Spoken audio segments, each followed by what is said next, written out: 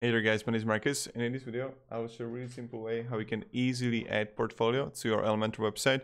So let's start. The first thing you want to do is just be in Elementor, and when you're going to be here, just scroll down below to the description and click on the link.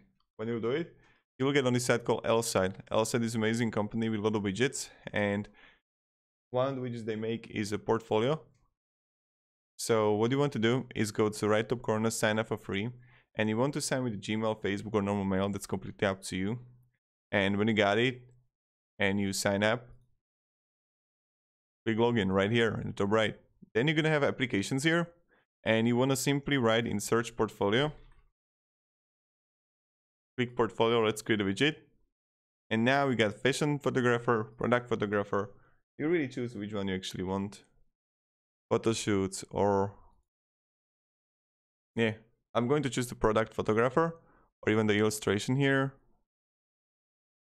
or web design, or fashion. Like, let's choose fashion. Now I can change literally everything and edit everything. Fashion 1, fashion 22. Then you can change the layout, if it's masonry or just grid.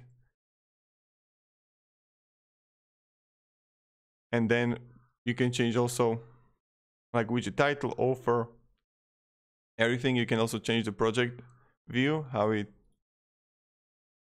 and style, like colors and pop-up.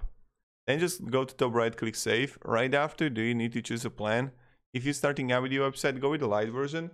But if you're gonna have 5,000, 50,000, up to 5 million views, go with the basic pro or enterprise. Let's copy the code here.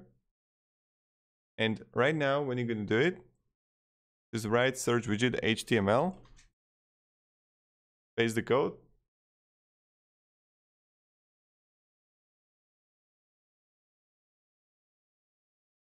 And paste the code here.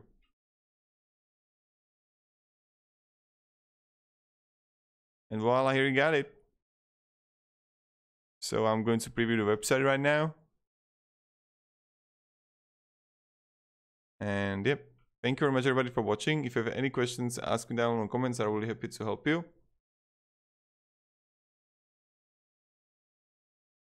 Goodbye.